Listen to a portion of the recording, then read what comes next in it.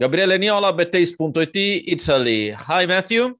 I agree with whatever you said. Properly lenient, sir. Yeah, that's right. I remember in 2016 when the first scene came out, you were saying in interviews that you really looked for this kind of gig to doing voice work, and you did with Sing and with Kubo, etc. Now, 5 years later, how did that work for you, for your career, and for your experience as an actor? Working out wonderfully. I'm so glad I did it. I mean, look, I started off wanting to do some voice work and some animated shows because my kids were tired of answering the question when people said, "What's your favorite movie your dad's been in?" They go, "We don't know. We haven't seen any." I haven't made many movies that they could see. So, look, having kids is a big reason why I wanted to get into doing some voice work and animation. And then if I can work on something like Sing 1 or Sing 2 that is not just for kids, that is also for us moms and dads, that we can go and we have songs and sing to that we know, that we'll sing along to, that we can stand up in the theater and sing along to and tell our kids, hey, this was a hit when I was your age.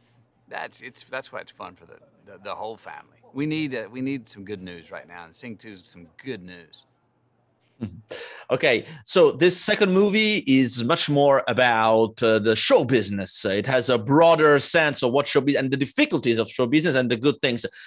So tell me one thing that the movie gets totally right about show business, and one thing that it's pure fantasy, it's animation, that's not right. That doesn't exist. Okay, so it gets right that if the boss has a child who has any talent whatsoever, they're gonna want to put their kid in the show.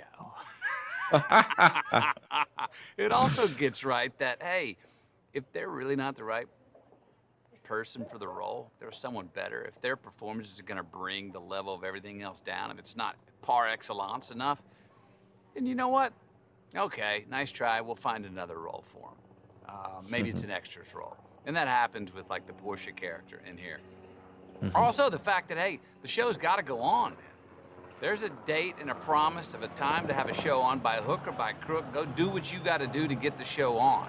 And that may be even telling some fibs or making some bets and signing some checks that you can't cash, as Buster Moon does throughout this film. Makes promises that he doesn't know if he can even pull off. Has big doubts that he can pull off. But with the help of a lot of friends and some good luck, he does pull it off. But the stakes and the consequences are big. If the show doesn't go on, everybody loses their job. Everybody pays the debt. And something that's complete fantasy that doesn't exist and just only exists in a movie? What would it be?